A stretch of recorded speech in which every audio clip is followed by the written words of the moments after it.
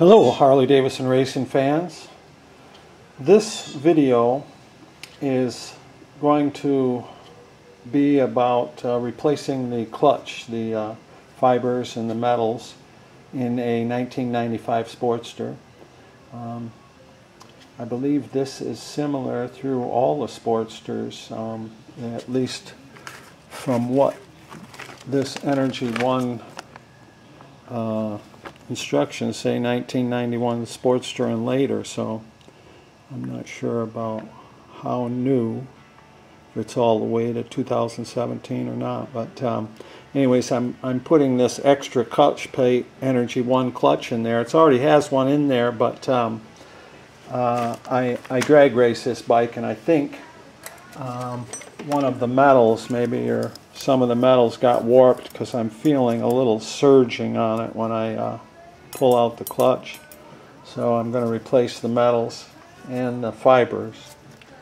I had the fibers soaking.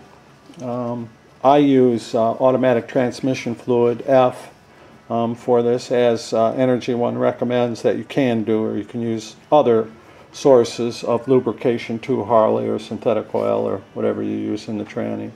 But I had them soaking for about 15 minutes, and so which they suggest that you do before you put this in.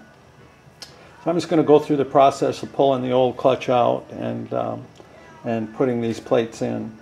In order to do it, I have a Energy One clutch spring compression tool, which is right here, that you need in order to get the clip off and compress the spring on the clutch basket.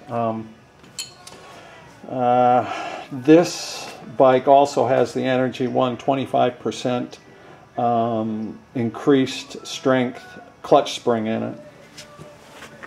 So I've already taken some of the side cover screws off, and took the side cover off once.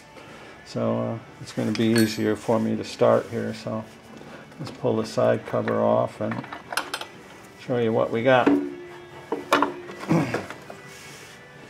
I've taken the release mechanism off from here, and in order to use this, this is the spring right here.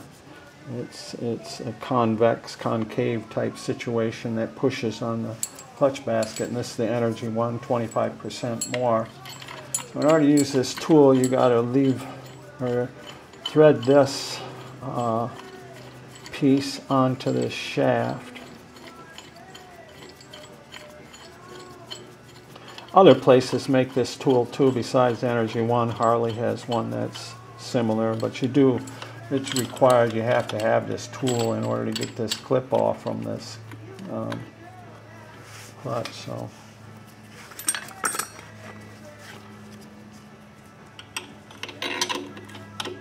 you secure it, and then you tighten down the spring. I'm pushing the spring in so it releases the tension on this clip here. There's a clip here that sits into these aluminum fingers.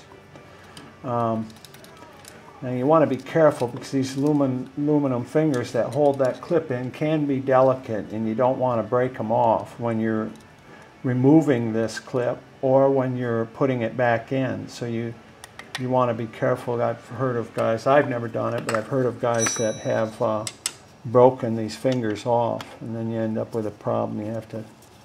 So I'm just going to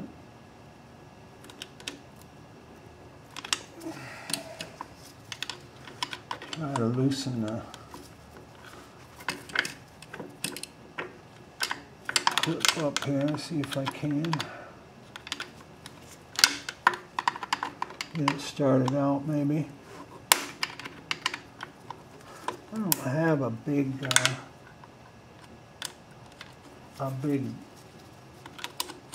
ring remover, so I'm just going to try to do it with a screwdriver, which you can do. So I got it out a couple of the fingers there. Once you get it out of the couple of the fingers, it comes out careful, but I go around and make sure.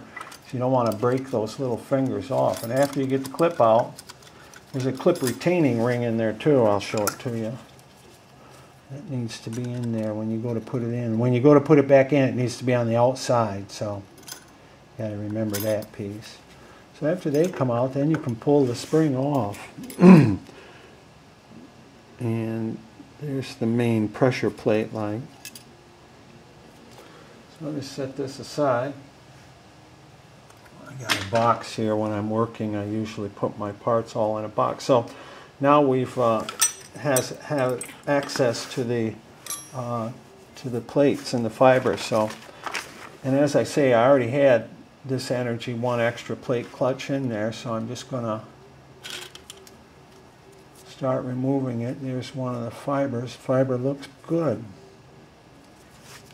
Maybe I'm wasn't in need of this by the looks of that fiber, but as I'm looking at this plate,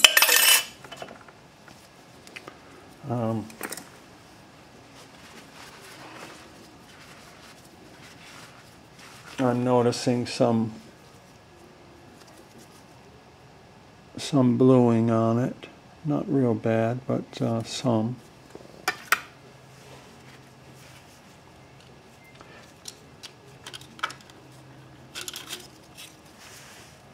That fiber looks good. Let me see the plate. It's usually the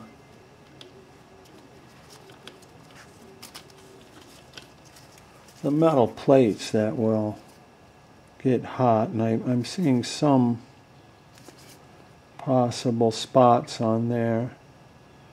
The plates start to get funny with extreme like drag racing use.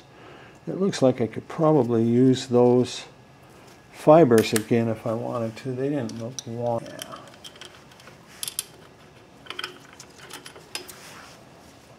Yeah, that plate has some bluing on it.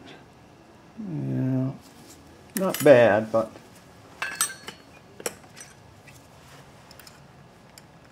I want the bike to operate as good as possible. The fiber looks good.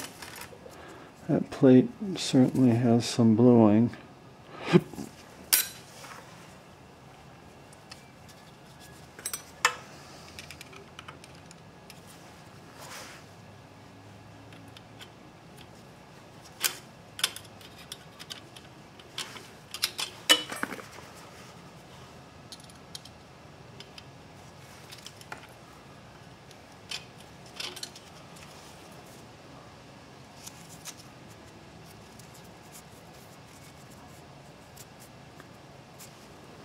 Fiber looks a little worn,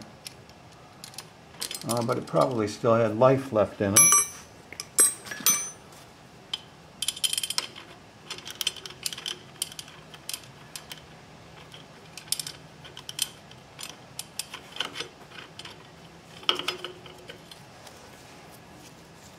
Plates worn, blued some. Yeah, it's been through some heat. Let's see, I got another. That one's been through some heat too, so compared to the new ones, here's a new one. Well, not real bad, but so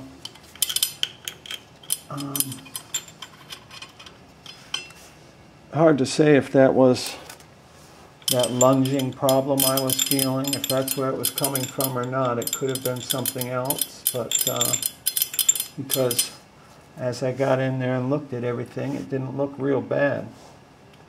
But I'm going to put the new set in anyways and just think about that old set. If anything, I'll buy some new plates for that set and use the fibers again. I'll get a hold of Energy 1. So now, as I say, I soaked these new fibers, and since the back part of this basket, the plate, it's metal, you start with a fiber, and then a steel when you're reassembling. Take another fiber.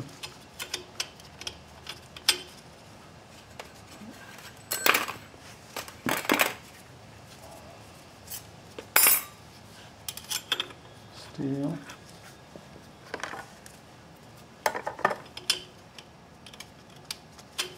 fiber,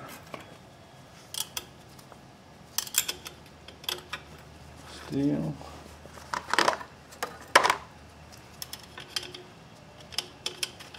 fiber, steel. This Energy 1 has one extra plate and fiber, give it a little more area. Fiber, steel. And when we end up at the end, we should end up with a fiber on the outside to push against the pressure plate.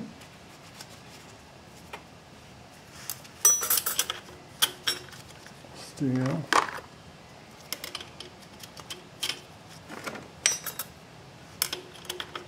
Steel.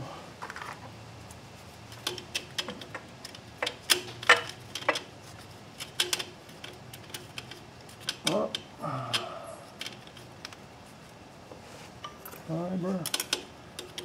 Steel, and the last fiber. It just barely fits in there on the lip.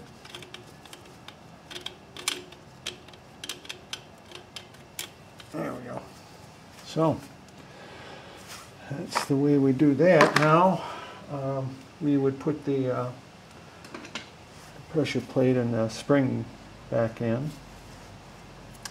So it just fits over these arms, fingers that come out.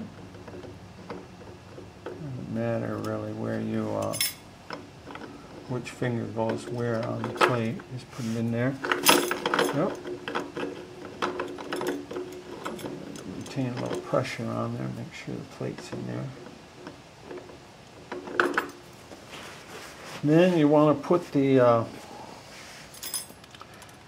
there's a ring seating collar that goes in there that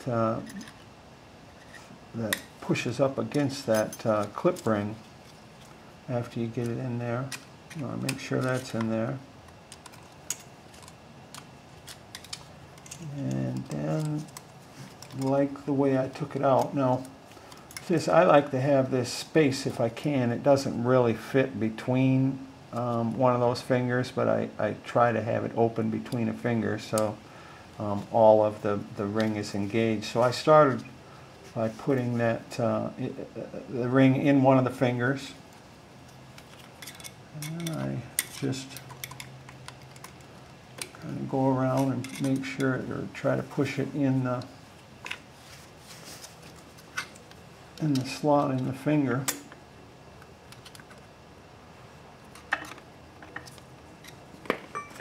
Use a little screwdriver here and just kind of work around, try to get it in there. There we go, it went in. I heard it click. All the time though, when I put any type of a retaining ring in, I always try to push them like I did right there to make sure that they're in there good. And I go around and take a good look at it to make sure it's seated in all the fingers well, which it is. So, and I can take my 9/16 wrench and my 3/4 and back this nut off the spring, and the pressure plate will then push up against those fibers and metals. After I get that loose, I can take this compressor, spring compressor back off.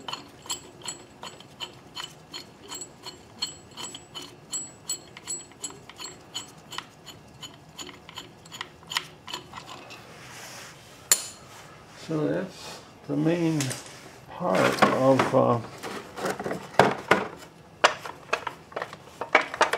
putting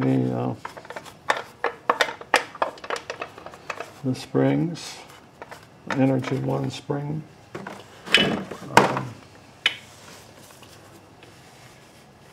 clutch, in 1995 Sportster and up. I'm going to put the gasket back on. And then in order to put the side cover back on, I just start the shift shaft in there a little bit, and then you got to go out and push in the primary chain so it doesn't, so you can get it, the pad started. There we go, it got started. And the gasket, you got to make sure it's on the locating pins. And it's good, and I'm good, so then you just kind of ease it in, make sure it fits in those locating pins, and there we go. I think I'm going to spare you putting the rest of it back on. It's just basic mechanics, so there we go. I'm going to post this video on YouTube. Hope that helps some of you get a little idea about what you need to do to put a clutch, Energy One clutch in a 1995 and above Sportster. So, and it's it's 1991 and later Sportster, it says. Again, I'll show you the package. So thanks a lot for watching. I appreciate it. Good luck with your projects.